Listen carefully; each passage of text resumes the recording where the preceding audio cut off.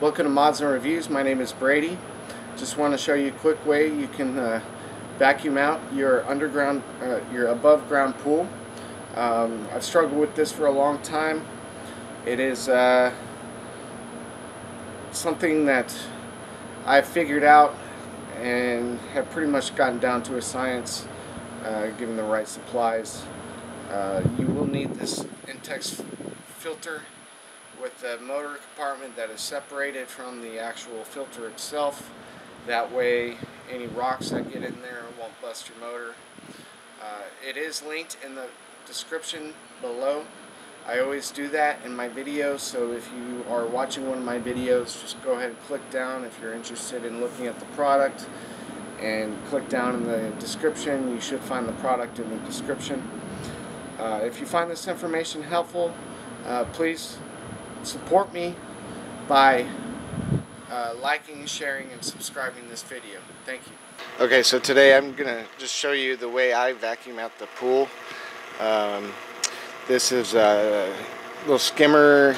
I just have it attached to the ladder there. I don't like it having this Quickset. I don't like it touching any part of the plastic whatsoever, because it will wear on it. This piece of hose right here is a piece of vacuum hose I got from Home Depot. In fact, I prefer it a little bit better than those pool hoses. They seem to hold up a lot better. I've had this hose for a couple of years now, and some of the other hoses I've used have kind of rotted and stuff. But over here, as you can see, I have the Intex, and this is important. If you're just using a single filter, in other words, this part is just the filter itself, that means the motor's down here. It's probably not going to work out for you, because if you get some rocks or something caught in the motor, it's going to bust your motor. But I like this filter better because it's got a timer on it, but it's also got the motor housing is separate from the actual filter part. That way I can use this return here as my suction for the vacuum.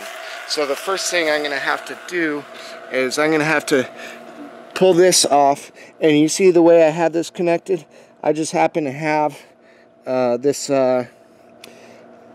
extra part here, and I'll just show you. Well, of course it's going to catch some crap in there.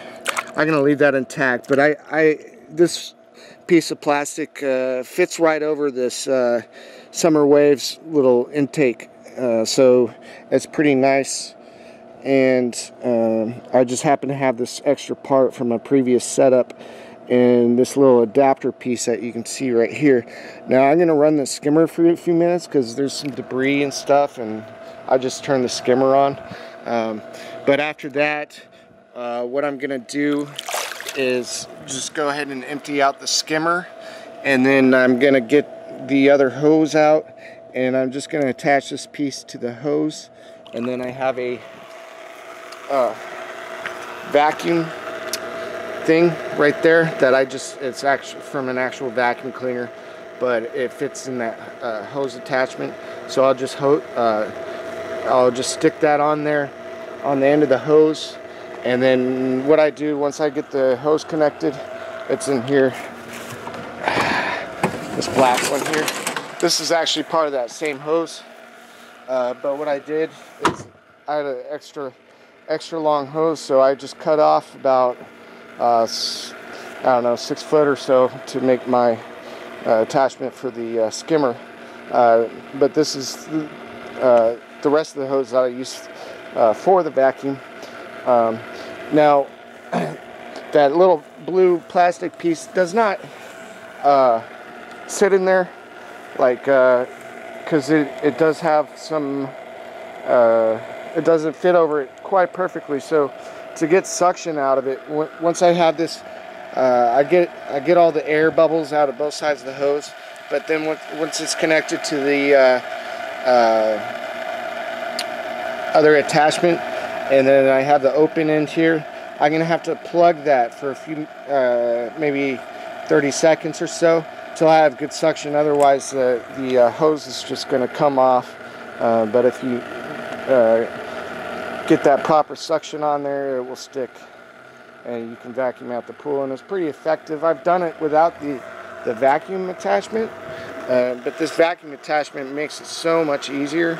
I used to spend a couple hours doing that, just using the end of the hose there, but if you have this, it's actually suctions to the floor, and it will pick up any debris that's down there. Okay, so one thing I think I forgot to mention, the first thing you want to do before you vacuum the pool, you want to just go ahead and take the skimmer cartridge out, a little cage if you're using one. As you can tell, it gets a lot of stuff in there, and if you just release it, that'll all float back up to the surface.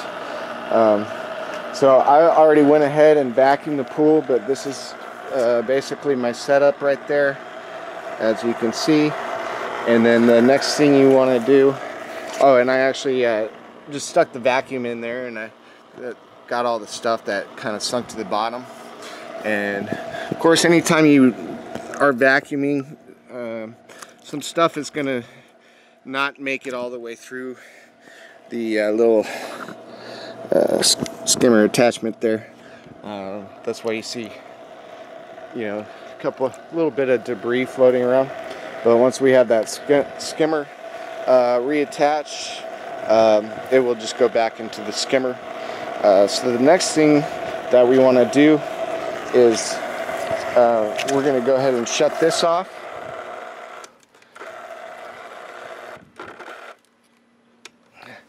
And then I will go ahead and clean the filter after I basically attach the plugs on both ends there. And then I will clean the filter, and then I'll reattach the skimmer, and then that's pretty much it, and you'll have a pretty clean pool after that. Only took me about 15 minutes so far to do. The next test will probably take me about 10 minutes or so. Just for the next step, I'll just show you for the sake of showing you. First thing you want to do is release this valve here. After you've turned off the filter and plug both ends. Okay, and then you just unscrew the top. As you can see, it's pretty dirty. That's all the stuff, mostly stuff that went through the skimmer, or stuff that I just vacuumed up. So I'm gonna rinse that off. And as you can see, there's a bunch of crap in there. So I'm gonna remove the gasket, and I'm just gonna let this thing drain as much as it will go. Might even, you know, hit it with the garden hose, rinse it, give it a good rinse, get the other little gasket out. But as you can see, it's not too bad now. And you know, might spray it down with the hose a little bit, but that's about it. So now you just go ahead and spray everything off and put the filter back in, and just do the reverse of those steps, and then you can reattach the skimmer, and that's it.